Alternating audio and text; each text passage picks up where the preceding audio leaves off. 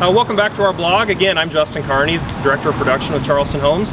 Today I wanted to just touch on a few items that you can, some maintenance tips, things you can do to your exterior concrete just to maintain the life and longevity of the concrete for many years to come. All right, the first thing you can do to protect your exterior flatwork is obviously just make sure it's kept clean at all times.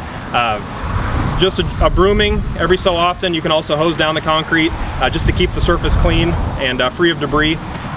One thing that I'll point out is a lot of people like to power wash their driveways in the middle of summer. Just be careful on doing that, especially on the very warm days, the very hot days. What happens is if you've got an extremely warm day where the temperatures are approaching 100 degrees and you start power washing your driveway with very cold water coming out of the tap, you create a stress on the surface of your concrete that can in turn do some damage and cause damage that you might not see right away, but in the future could potentially cause spalling where the surface of the concrete starts to pit away. All right, another tip with regards to keeping your driveway clean is it's vitally important in the wintertime to make sure you keep up on that.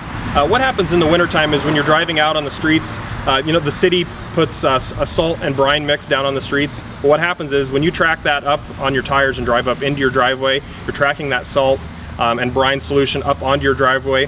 What that does is that salt and brine solution starts to eat away the surface of your concrete.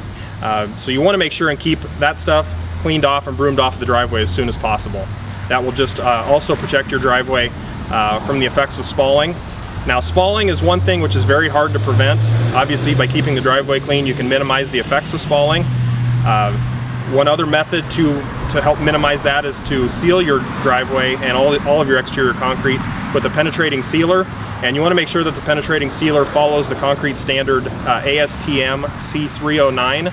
That's the concrete industry specific standard as far as driveway sealers are concerned. All right, another item on your exterior concrete that you want to watch is your control joints in your driveway as well as your sidewalks.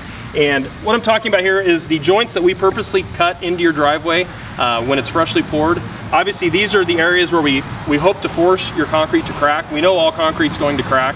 Concrete shrinks up to 1/4 of an inch in 10 feet as it cures.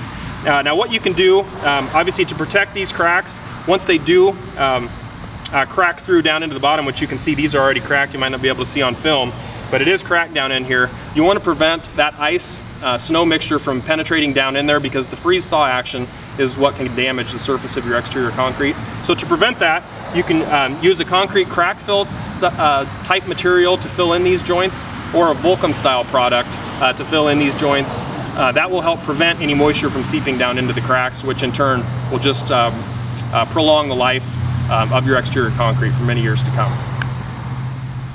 Thanks again for visiting our blog. For more tips, feel free to stop by our models at Saddlebrook or Portal Ridge anytime you're out in the area, or you can visit us on our website at charlestonhomesomaha.com. Thanks.